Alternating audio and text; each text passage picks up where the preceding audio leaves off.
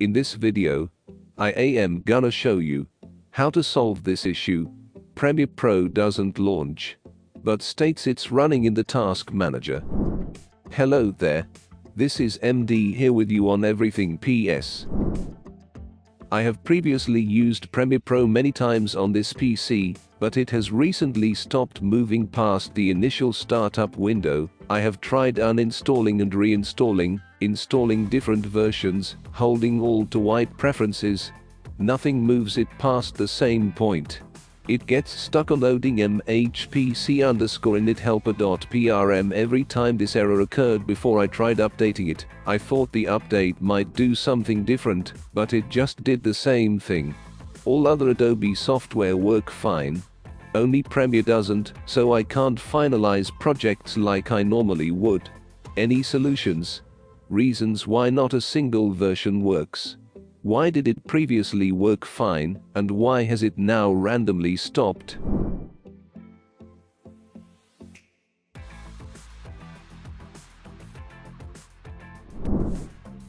Try clearing the plugin cache.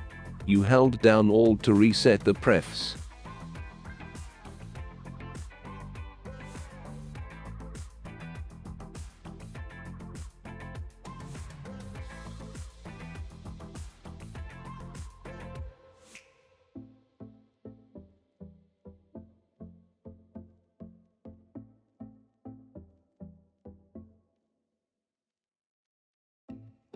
Now make sure all Premiere Pro processes are killed in Task Manager, and launch Premiere Pro holding down Shift+Alt.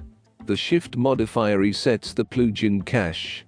If this doesn't work, the only thing you have to do is just go and start Premiere Pro as an administrator, go to the Start menu, and find Premiere Pro 2022, then right-click on it, and choose Run as an administrator.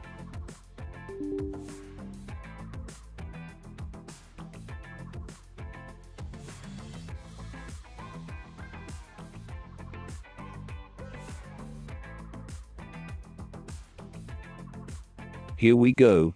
We are done for today. I hope this was helpful. MD was with you here on Everything PS. See you next time.